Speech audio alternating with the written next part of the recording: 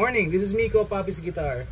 And today we will be checking out this jcraft JZ-1. So ito yung parang Jazz Master or Jaguar?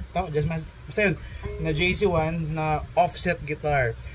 Alam ko marami sa atin naghihintay ng ganitong klaseng guitar. So ito na siya. So bago ko ito tugtugin, bigay ko muna yung mga specs niya. So dito may kodigo na ako. So JZ-1, okay, yung body niya, it's made of poplar. Tapos yung finish niya ay gloss finish siya. Tapos this comes in mga colors niya. So dito yung sunburst. So merong black, merong surf green, merong white at saka shell pink at metallic orange. So meron siyang 3-ply na pickguard, tunomatic, dalawang P90s, isang 3-way toggle, dalawang 500K and isang mono jack. Tapos 22 frets, medium jumbo, and I believe this is a synthetic bone. Parang Korean siguro siya, pero okay naman siya. And yung kanyang tuners, die-cast tuners siya. So wala baligo-ligo, testingin natin. So may mga tanong kung does it gent, mga ganun-ganun. We will see. I will be using two distortion boxes. For the lighter tones, mga overdrives, yung aking favorite na Mosky na Silver Horse. Favorite ko yun. And very cheap. Kung masigla siya, bibili ulit ako niyan.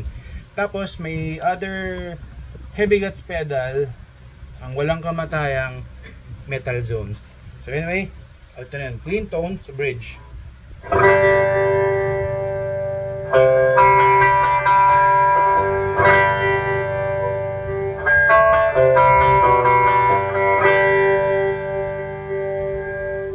So tone,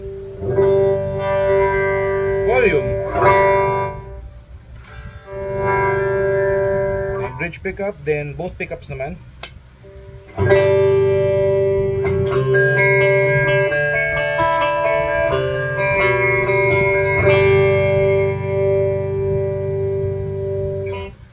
Bridge.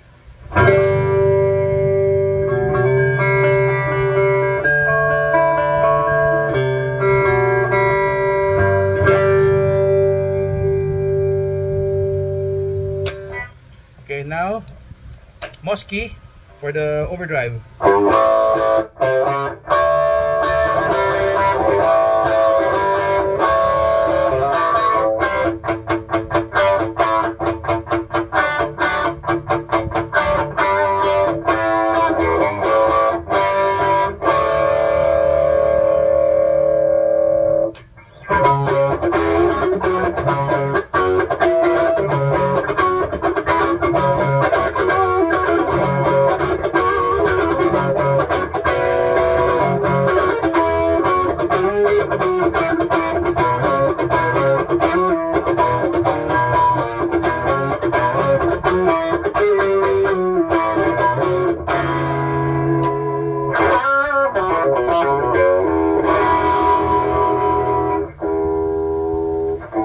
Bago kasi strings, lakasan natin ng gain na Mosky.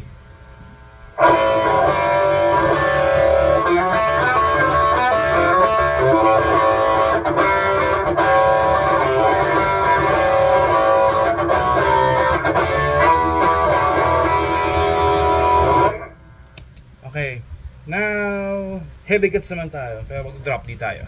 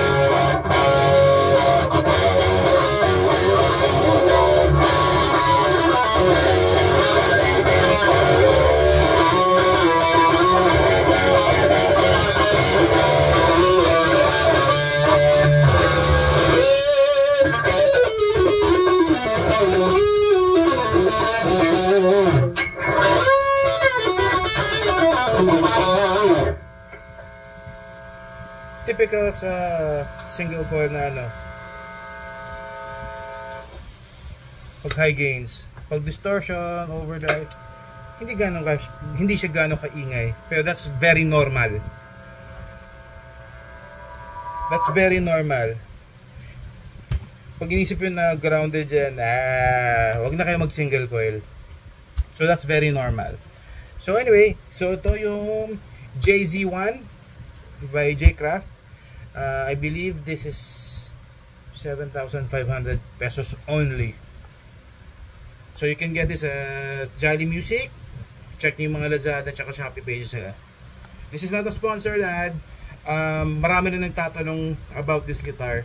So we are lucky to have this.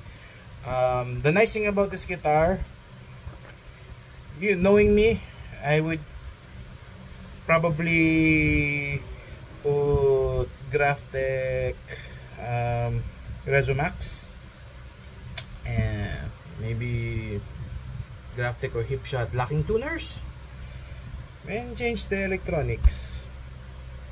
The pickups are pretty good. Knowing me, frets, stainless to. At saka yung ano, yung sa normally pag offset parang medyo hindi siya balanced, 'di ba? Okay naman siya eh. Sumusunod siya sa katawan ko, and surprisingly, it is comfortable to play and wear. Ayun. Hanggang sa muli, bawal magkasakit. Para makabili ng gamit, add to cart. Ayan. jcraft JZ-1.